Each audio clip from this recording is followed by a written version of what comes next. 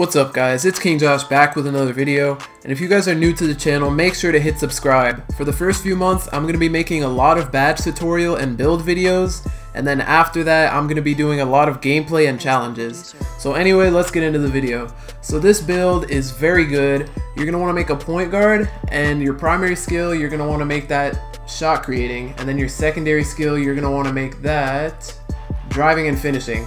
So this build, even though it only has one Hall of Fame badge, it is very good. It has 10 gold badges. As you can see at the very bottom, there's ankle breaker. And then you have 23 layup bars, which is very good because this game actually has a skill gap and it's a lot harder to make layups. Then you have 20 for your dunks, which is very good too, especially for somebody who has shot creating as their primary skill. You have 22 to your mid-range, so your mid-range will probably be in the low 90s, maybe the high 80s, so that's very good. Then your 3-pointers of 15, that's okay. Your 3-ball will probably be in the low 70s, maybe mid 70s, but I doubt it. Then your ball handling will be a 20, and if you make this build a certain height, you'll be able to speed boost.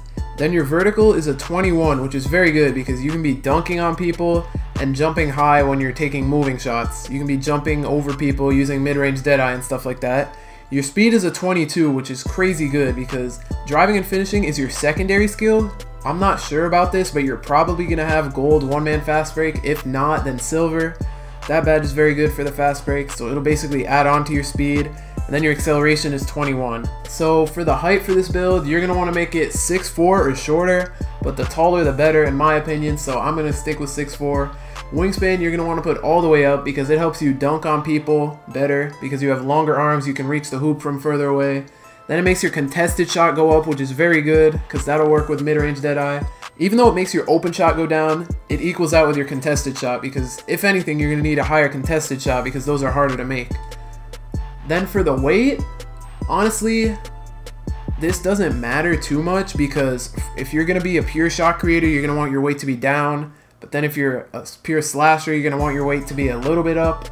So for this case, I'm going to actually put the weight a little bit down, but as you can see, I'm only putting it down 15 pounds. So I would make it lower for speed purposes, but I wouldn't make it that low because then you would lose a lot in contact dunk.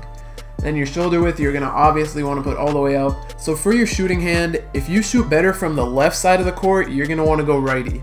And then if you shoot better from the right side of the court, you're going to want to go lefty.